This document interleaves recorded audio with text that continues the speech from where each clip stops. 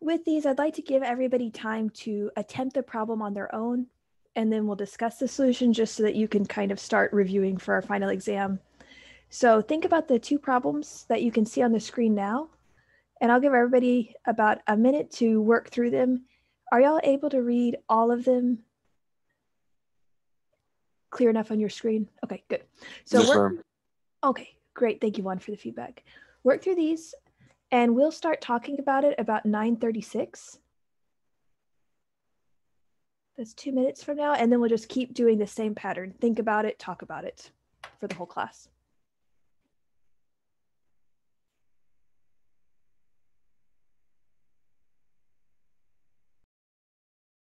And it was asked when's the final. That information will be given at the end of our chapter 2 review. I thought we'd just get started with that first.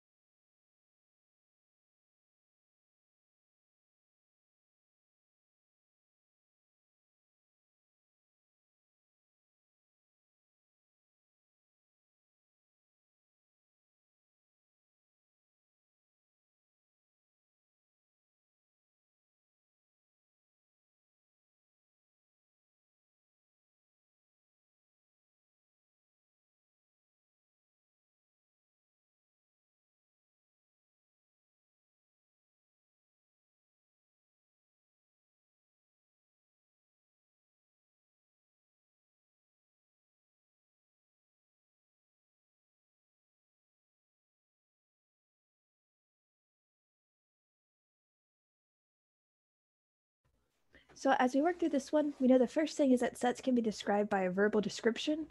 And whenever you're trying to match the verbal description to what you see on the screen, you want to make sure that if somebody else read that description, they would write down the exact same thing. So we really want to be specific and precise. Now, a few of the things that we pay attention to are the ... dots without anything after it just means the pattern continues in that direction as you'd expect. So here I see there's some ... dots that are before. So we would think that, it was starting at -1, then -2, -3, -4. So the pattern seems to be we're going through negative integers. So the ... means -5 is next, -6 is next, and it would continue on without stopping. Now, how would I choose between these two? What would be the deciding factor? Because they're both mention the word negative and they both mention integers. One of them is all of the integers, and then the other one is just the even number integers. Perfect. That's the key word. That even really makes the difference there. I also saw that in the chat correctly. And if y'all look here, these are not just the even negative integers, right? That would be like -2, -4, -6. But we've got 1, we've got 3, we've got 5. So that would tell us that it's all the negative integers, not just a certain grouping. Great. Do we feel pretty confident about those type of problems? Okay. And this is review. So with any of these, if y'all would like more problems created like that for additional practice, just reach out either verbally or in the chat and I can create additional problems. Now here we did have some symbols in, not in, subset, proper subset. So as y'all read through this one, this would say 5 is, this is a symbol for in, which is a member of this set. And this set contains -2, 0, 2, 4, 6, 8. Does 5 seem to be a part of that set? No, right? So this would be a false statement. It is not correct that 5 is in this set because 5 is not there. Now let's look at the next one. Is 4, and here, remember the slash through means not in. So is 4 not in this set? This is kind of tricky, right? Because it's is it true that it's not in there? And I would say it seems to be here, right? 4 is in the set, so it's not true that it's not in the set. So we would say this is also false. And sometimes whenever the not things are false, it can be a little bit confusing. So just ask yourself, is that correct or not? If it's correct, it's true. If it's not correct, it's false. Okay, because 4 is actually in the set. Now, could I just look here and say, oh, A is not listed here, so it's not in the set? No, because there's no expectation that sets are ordered in a certain way, right? You'd have to check every element. And if you look farther, we see A is part of the set. So this would be a true statement.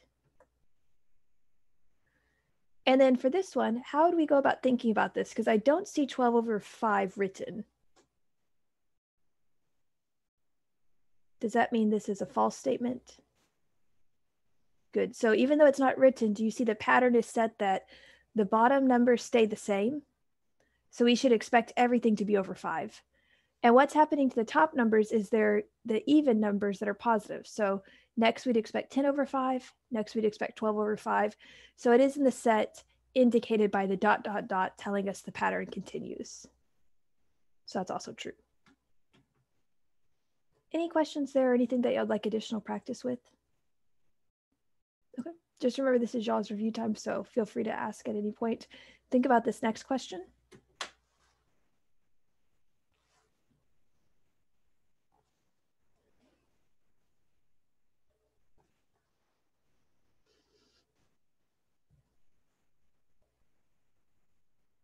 Okay, and let's say this one's number 1 and this is number 2. When you get your idea, type it in the chat like F for finite, I for infinite. What y'all think for these, just to get a gauge on the classes.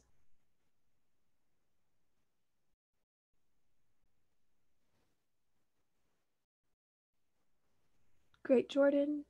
Great, Georgia.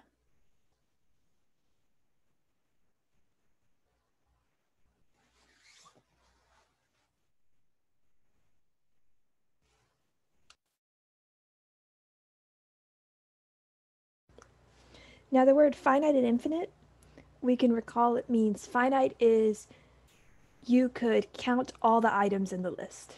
Eventually there will be a last element. But infinite means it's going to go on forever and ever. There will never be an end to the membership in the list. Perfect, Cleo, exactly right.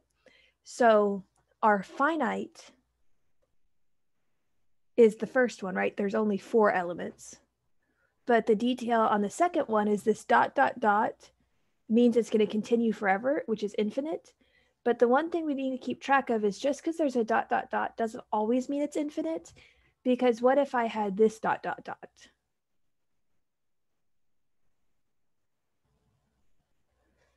Since something comes after it, this means the pattern continues until you get to this point. So it's kind of a way to not write the middle pieces. So in this case, our new one, would we agree this one is finite? Good.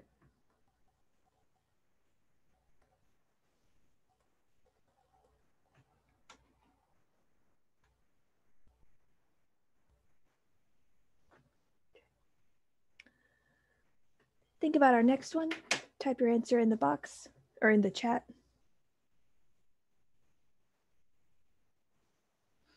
Remember, this notation is the number of elements in the set. This is our set, how many elements are there. And within sets, repetition does not count as separate items.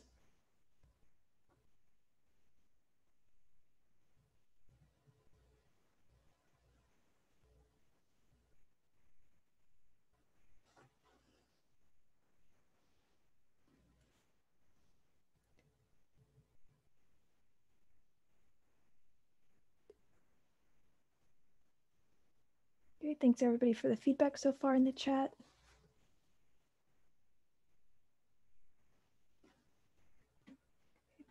Now, as we're thinking about this, the key idea is one thing I highly encourage everybody to do is for your final exam and for the chapter 10 exam, if you haven't taken it yet, bring blank pieces of paper with you. You are allowed scratch paper, just show the webcam at the beginning that it's blank. because there's some problems that you'd benefit from being able to write down and interact with. I think this is one of them. So say I wrote this down, make sure you copy it correctly. Then on my paper, I could say, okay, this is 1, 2, but we remember that sets repetition doesn't count as a separate element. So since I already accounted for 3, I don't account for it again here or here. Those are just all the same 3s. And then there's a new element 4 and a new element 8. So think about like distinct items. Repetitions don't count, so there should be 4 distinct items in all. 1, 2, 3, 4 would be the answer there. Okay, think about these ones. A definition to remember is in chapter 2, we talked about equivalent means it has the same number of elements in each set, whereas equal is not only do they have the same number of elements, but the elements themselves are exactly the same. So that's our distinction between equivalent and equal.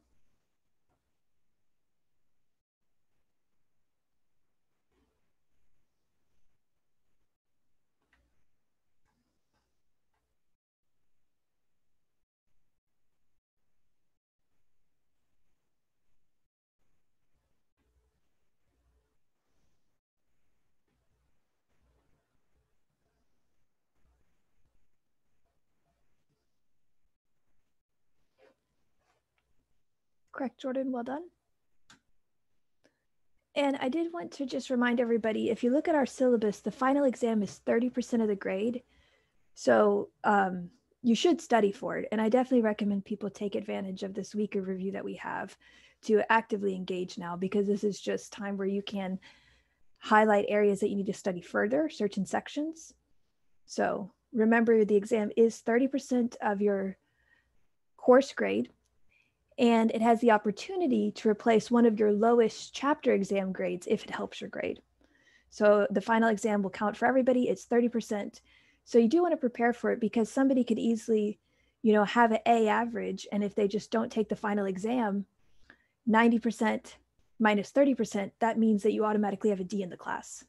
So don't not prepare for the final. This is just review of the things that we've already learned. So in this case, A comma B is equivalent to 1 comma 2. Since it says equivalent and not equal, this is a true statement, because all equivalent means is they have the same number of elements in each set. The number of elements in here is 2.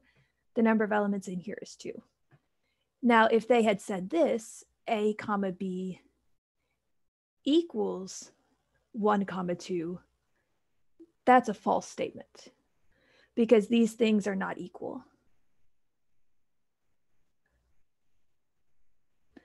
Lauren, they're not, I don't have a separate document. I'm writing on it right now, so I can post the written on ones, but I'm not going to post the blank ones because I don't have those as a separate file. As I'm writing over, it's kind of overwriting it, but I will post the ones that we've written on. Yes, but don't see these as a copy of the final, right? These are just additional review problems. It's kind of just a general idea. Now for the next one, this one is false because this has 3 and this only has 2, right? So we would say false there. Think about the next one.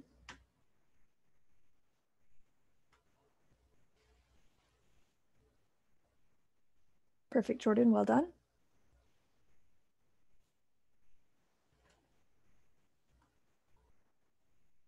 Great job, Morgan. And y'all are correct so far from what I'm seeing. This would be false. These are not equal sets because A comma B is not the same as 1 comma 2. Equivalent, but not equal. Now we get into the idea of subsets. So remember, we've talked about element membership where a single item is in a set. Now we're saying, is this collection of items in this set? So it's the membership of multiple items. And the way subsets work is you add 2 symbols. This is just subset, not equal. So this is the general symbol. This means it's a subset, and maybe it's equal. We don't really care, but it's at least a subset. This one is the stricter statement. This is saying it is a subset, and the 2 things are definitely not equal. Okay, because notice the line has gone, so just imagine your mind, it means it's definitely not the same thing. So when you're checking subset, remember the order of the symbol matters. Since the C shape is opening over here, we're asking, is this a subset of this? And the way you check that is you say, okay, every element here should be in here. So one is in the first one is in the second one. And you just do element by element check. 3 is in the first one, 3 is in the second one. Do we agree every element of the first one is in the second one? So it is true that it's a subset. Now, as y'all look at the next one, think if that's also true.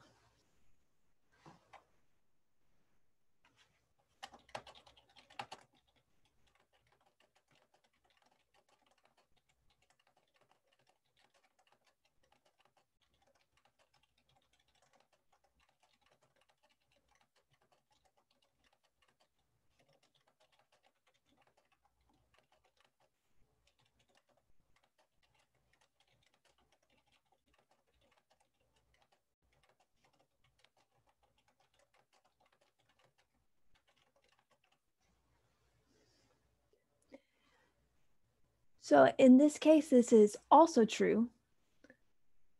We know that 1 is here, 1 is here, 3 is here, 3 is here. And would we agree the two things are definitely not equal? So all you have to have for this symbol is they are subsets, check, and they're definitely not the same thing. So that would be a true statement. However, this 1, 3 is a subset of 1, 3. That's true. But consider this statement, if this is true or not.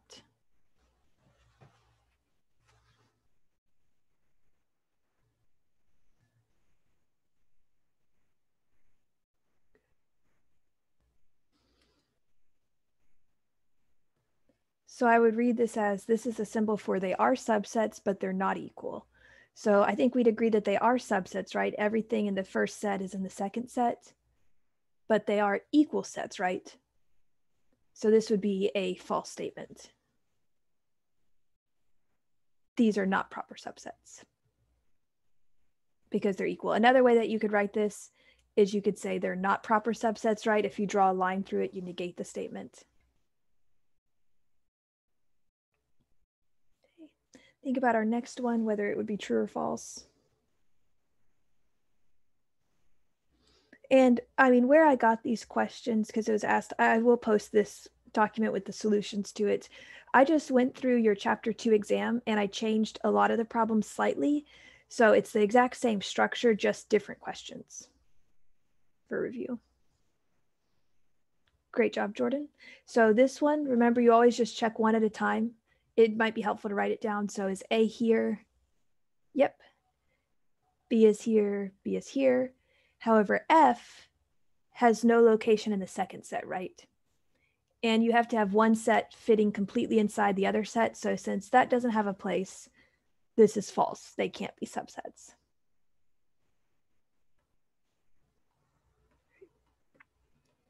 Now for this one, you're given a universal set U. Now I've zoomed out so we can see all the problems. Are we able to read clearly everything on the screen? Y'all can still see it.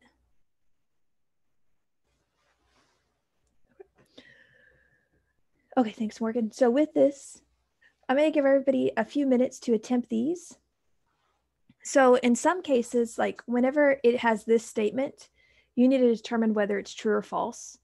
And the way I'd recommend doing that is if A union B isn't something that's already written, off to the side, write it, and then say, is that really a subset of C? True or false, figure that out. Think about, is A a subset of B? Proper subset, so true or false. Here, you'd actually want to construct what is the set A intersects C, write it on your paper based on what A is, based on what C is. Remember, this intersect, the upside down U, means it's in this set and the other set. The correct shaped U is this set or this set. And then we've got A complement, which is everything that's in the universal set, but not an A. So there's a few problems here. So let's tell about 957 or 58. And when you finish these, just send in the chat that you're done so I can get an idea on pacing. I'll let everybody have a time to attempt it on their own, and then we'll discuss them.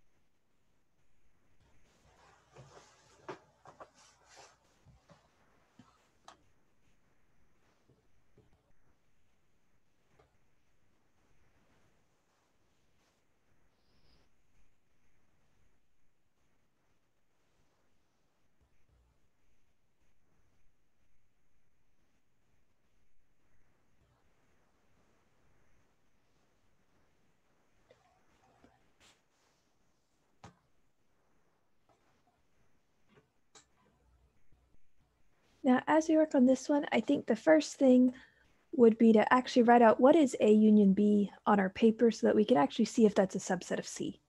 You know, anything that describes something new, it's good to write out. So in terms of union, that's what this symbol is. That just means take everything from A. I'm just copying that down. And then add in anything from B that you haven't already included. And if you want, you can write down repetitions, but we know they don't matter. So I can also just not repeat items. So I have not written down B, or 4, I need to write down 4. I do already have 5 written down, and I do already have 7 written down.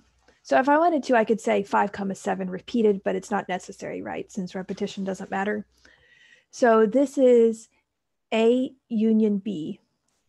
And now let's ask ourselves, is this a subset of C, which I'm going to write next to it, 2, 4, 6? And just looking at it, I think we could say definitely no. A larger set can't be a subset of a smaller set, right? There is, I think, what? 6 distinct elements in A union B and only 3 in C. So we don't even have to compare. This is definitely false. I don't have to do element by element comparison. Now, is A proper subset of B? Now remember, proper subset means subset, but also definitely not the same thing. So if it helps me on my paper, I would write out the right order A, 1, 2, 3, 5, 7. And I'd say, is this a subset of B, 4, 5, 7? Well, to check proper subset, first you have to have regular subset. And would we agree that this has more things, so it's definitely not a subset of the smaller thing? Okay, and if it's not a regular subset, it definitely can't be a proper subset, which is a stronger criteria. So this is also false. And had it been reversed, had it been, is B a subset, proper subset of A? Let's consider that as 4, 5, 7. a proper subset of 1, 2, 3, 5, 7.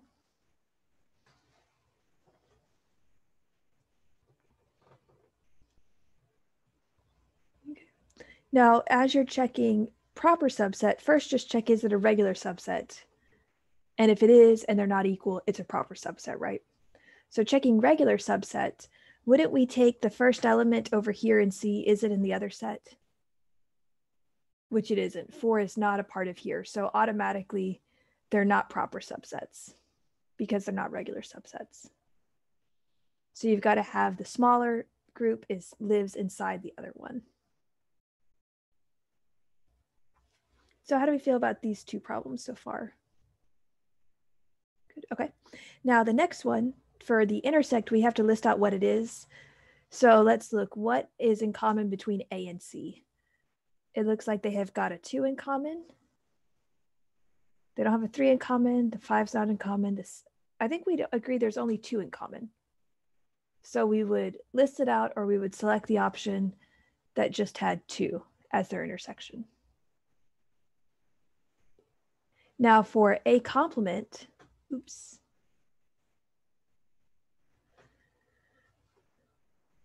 For A complement, you take everything that is in the universal set U that is not already in A. So I'm just going to mark out the things in U that are also in A. We can't have 1 because it's in A.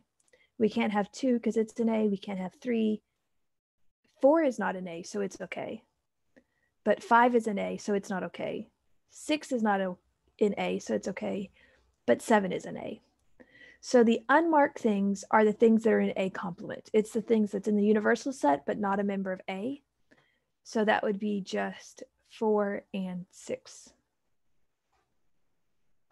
So look to the universal set and just mark everything that's in the original. Anything left over is in your complement. And with this, do we see the benefit of writing some of this down so you can actually kind of make these marks, right? This would be hard to just mentally focus on the computer screen and see. Now we had 2 formulas towards the end of these sections, which were the formulas for possible subsets and proper subsets. As a reminder, the possible subsets formula was 2 to the n, where n was the number of elements in the set, distinct elements. And the proper subsets was that formula, and then you just subtracted 1 because you subtracted out the largest subset. So the key idea for using these formulas is knowing how many elements are in the set. So I'll give everybody a moment to attempt that on their own using these formulas for our given set A, B, C, D.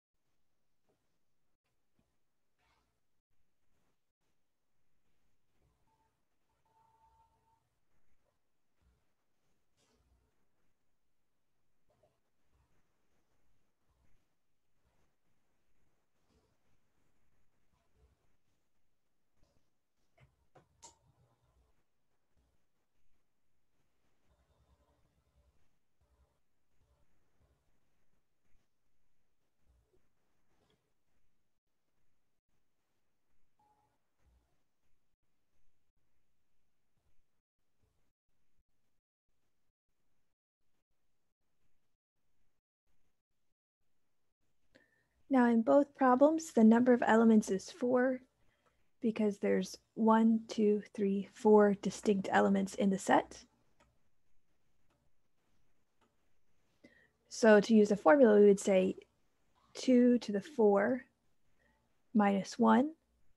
2 to the 4, if you check in your calculator, if someone could verify, I think that's 16. But of course, we're not subtracting 1 for this first one. So the answer is just 16. Now for the next one, if it's proper subsets, it's the number of elements in the set, which is again 4, since it's the same one as above. But since it's proper, we then subtract 1 from it. So we get 16 minus 1, and we get 15. So for these problems, it's going to be helpful just to have this formula, right? Now, our next thing was sometimes we drew Venn diagrams, and there were two kind of concepts related to that. We would label locations in a Venn diagram, and then we would shade locations in a Venn diagram. So in this case, we've got the sets, the universal set U, and the smaller sets inside that A and B. And then you've got 4 Venn diagram options. Think which one is the correctly labeled Venn diagram. And as a reminder for strategy, I recommend that you look at the most restricted section first, which is always the intersection. Then use process of elimination and move outwards.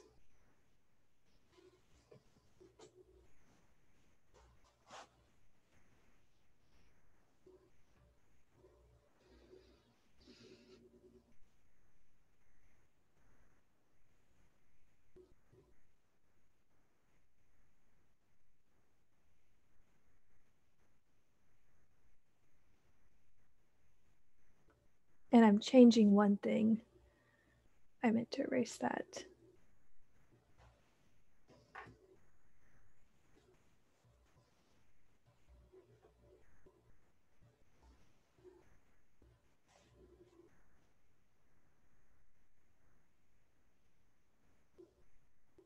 Correct, Jordan, well done.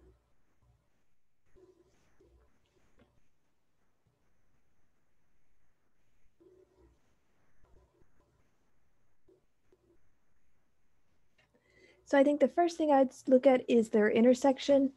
The set A and the set B have the little element B in common, and that's it, right? So immediately I could feel confident it's not A or C because they have show BC as the intersection and only B is the intersection. And now as I'm deciphering, do we agree that these agree in their A, which is correct, that it only has little element A as its own membership of the circle A? And then capital B also has C, D, E, F, which is included in both of these diagrams. The distinction is what's left over in the universal set that's not a part of A or B. In diagram D, it says there's nothing left over. But so far, we have accommodated for A, B, C, D, E, and F. All of these have been selected in either capital A or capital B. But we see the universal set still has G and H, which are not accommodated for, which is why B is the correct answer because it shows G and H live outside of both A and B, which is correct. Still in the universe, but not in either one of those sets.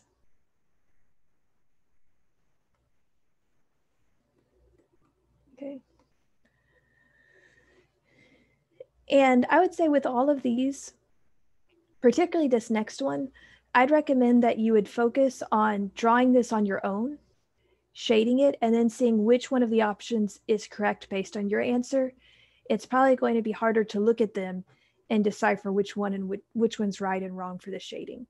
So take a moment to shade what I've highlighted in green on your own,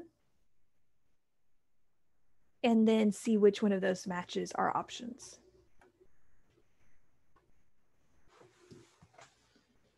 And in terms of parentheses, remember you shade what's in parentheses first. So visualize what does A union B look like, and then think about how would that look intersected with the set C.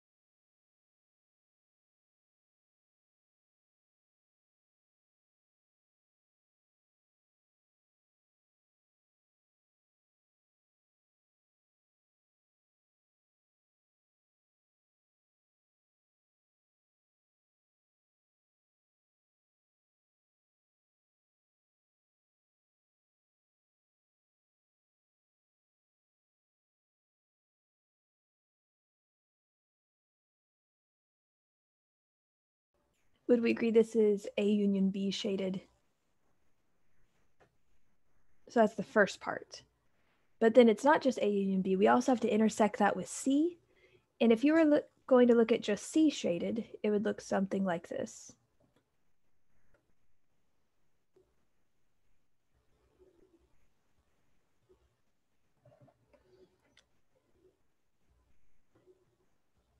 After you've sketched these two off to the side, think about what it means to intersect.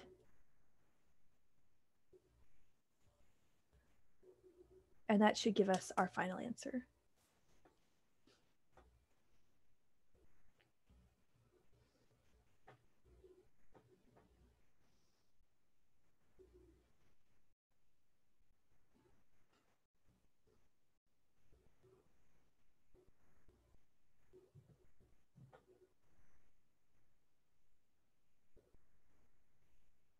Now with intersect, you can think about it as the only region that gets shaded in the final version is that which regions are shaded in both separately. So if I look at this region, for instance, here, the outside region, do we agree it's not shaded in either, so it won't be shaded in the intersection? Additionally, this section that's just a part of A, while it's shaded in the first one, is not shaded in the second, so it shouldn't be shaded. The section that A shares with C but not with B is shaded in both, so it should be shaded. The section that A shares with B but not C is shaded in the first but not the second, so it shouldn't be shaded. The section all three share is shaded in both, so it should be shaded. The section that just B has is shaded in the first but not the second, so it shouldn't be shaded in the intersection. The section that B and C share but not A is shaded in both, so it should be shaded in the second.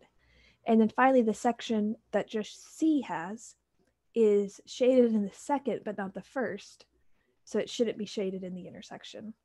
That would leave us with only C as our answer, because it only has sections that are shaded in both of the original diagrams, which is the idea of intersection. Now, if we are looking at union, this is almost the union. This would be the union if we, in addition, shaded this section as well, right? If all the three circles were shaded together, that would be the union of the two things.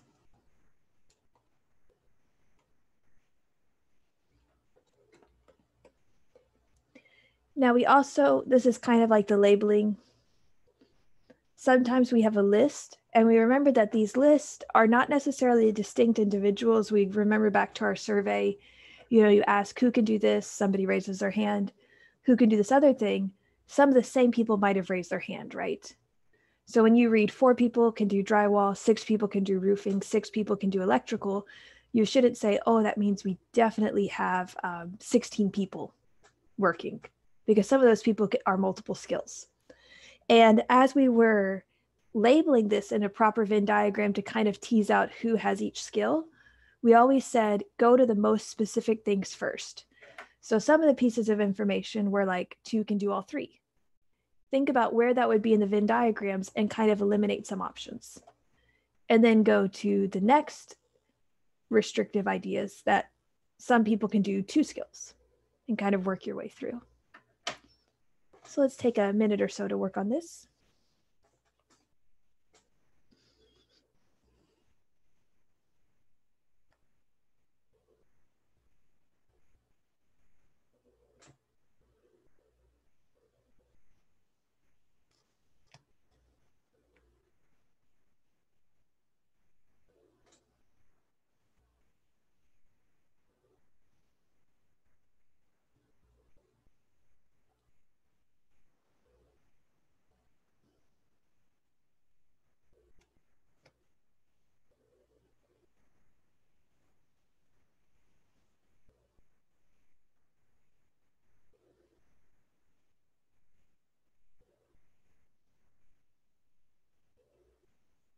I'll zoom in a bit.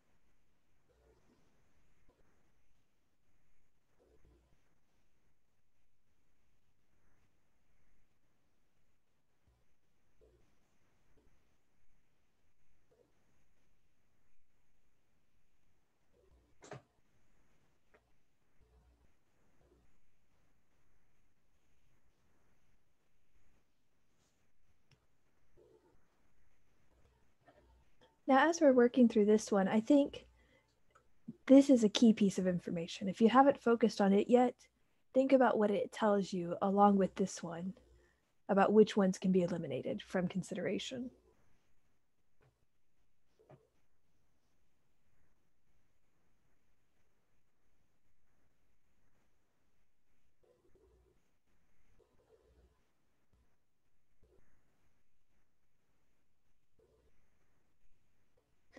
So they all agree that 2 can do all 3, and the all 3 is this section, right?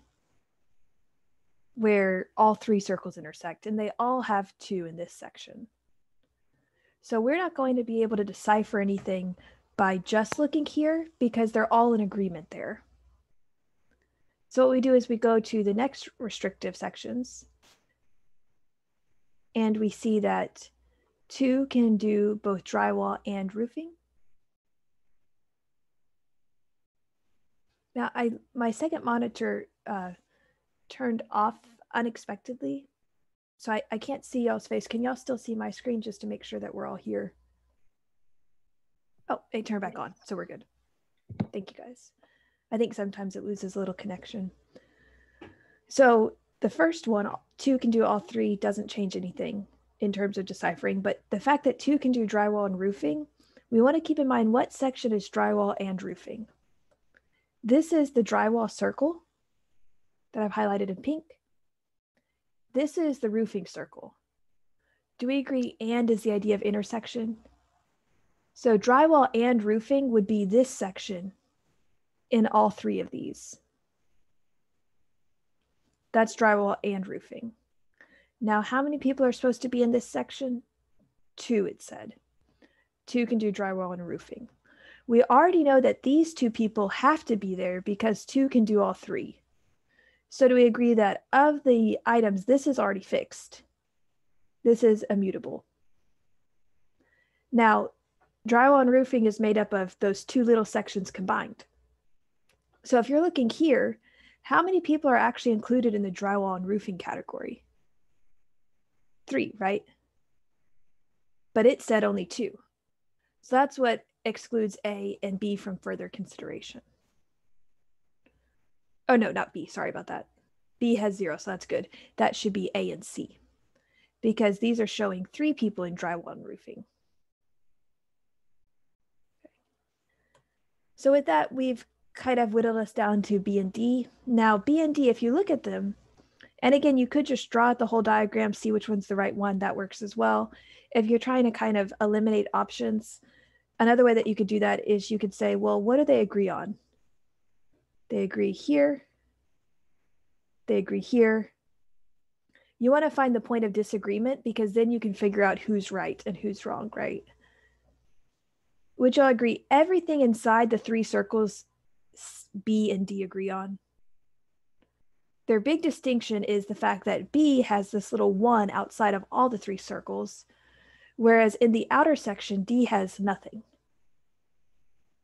And the way we would interpret that in the context of the problem is option D shows that nobody has skills, or everybody who's a part of the current work crew has one of the 3 skills. And for option B, we would say one of the people there did not have the 3 skills asked about, but we can assume has another skill that wasn't asked about. Now, there's going to be one key piece of information to tell us this, because if you notice, all the bullet points are about those 3 skills. So kind of read through the problem and try to fixate on the idea that tells us about that extra information.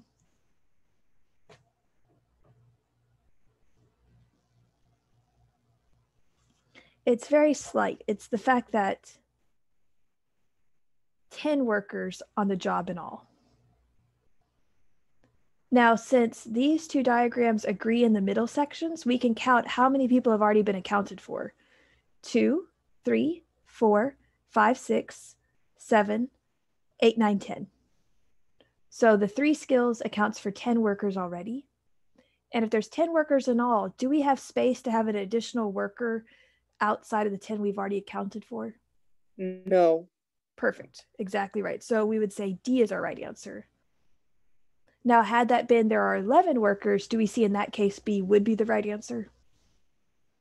So look for that small detail after you've already accounted for everybody.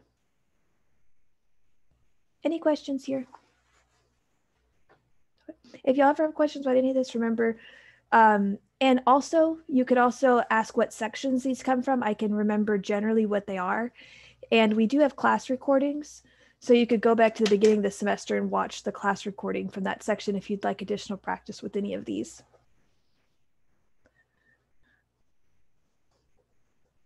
So read through it and think about what your answer, what would you type in for this one?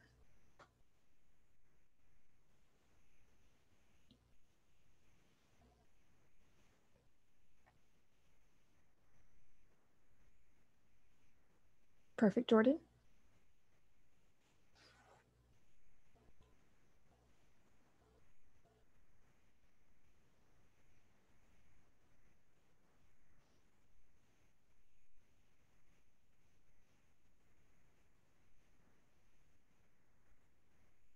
Great work, Morgan.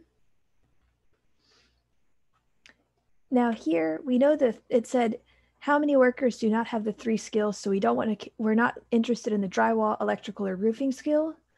This is the people who have drywall skill. This is people with electrical. This is the people with roofing. In all, if you're in either of these 3 circles, you have one of those 3 skills, right? So we don't care about any of the people in here. What that leaves is 4 people on the outside. These 4 people have a skill other than those 3. And if we had asked for how many people have the roofing skill, type your answer in the chat. Roofing.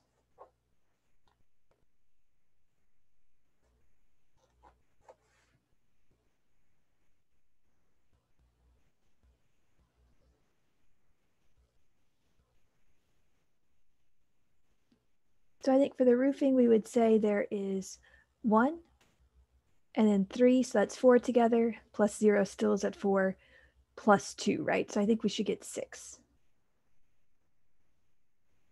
Because everybody in that roofing circle counts as somebody with the roofing skill.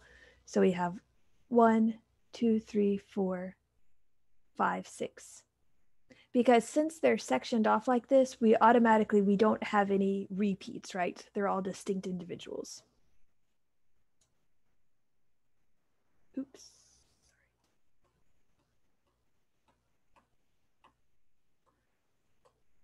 Okay, our last ideas from chapter 2 is at the end we learn this formula that the number of elements in A union B equals the number of elements in A plus the number of elements in B minus the number of elements in their intersection. And this information can kind of be filled in and manipulated based on what you have. And there's a great visual for this. And we also saw this formula in terms of our counting ideas that we saw later in chapter 11 and even in probability in chapter 12. So this is A and B. What they're saying here is A union B is all of this, right? That's the left side of the equation. Now, what the formula says is what you could do is you could count the number of elements in A in the first set. And you could count the number of elements in B. And do we see what I've done with that? Since the intersection is a part of A and it's a part of B, do we see that we've counted it 2 separate times? So we've counted the same things twice, which is why we subtract that out. It's saying, well, then take away one of the things that you overcounted. That's why this formula works. So in these 2 questions, you've been given information about the number of elements in A, B, the union, or the intersection, and you're asked to find the missing piece. So let's all take a few minutes to set up this formula, fill in the missing pieces of information you have, and then use algebra to find the last piece.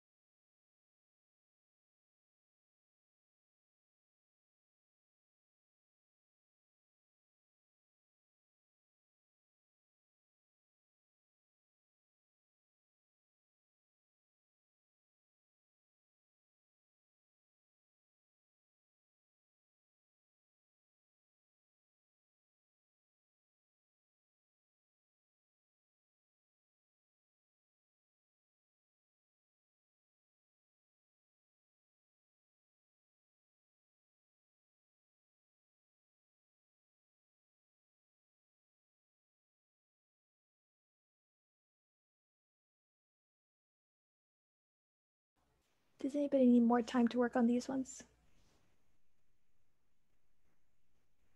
So in this case, you write in the formula, we know that the number in A union B is the number of A plus the number of B. If you write this down, then it helps you organize everything correctly. Now the number in A union B, we were told, is 20. So that gets replaced with a 20. The number in A is 10.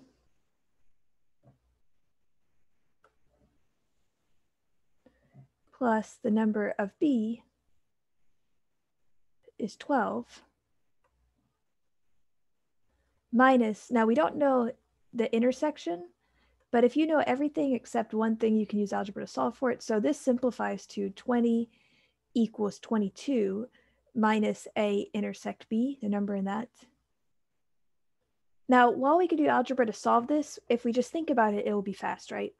20 is equal to 22 minus what? Do we agree? 2.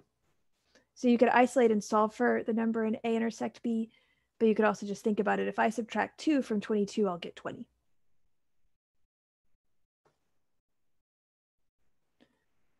Doing something similar here, it's just we're given different pieces of information. We know that the number in the union is 18 equals the number in each individual set minus their intersection. So this becomes 18 equals the number in A plus 8 minus 6 gives us an overall plus 2. So what plus 2 equals 18? I believe we should get 16.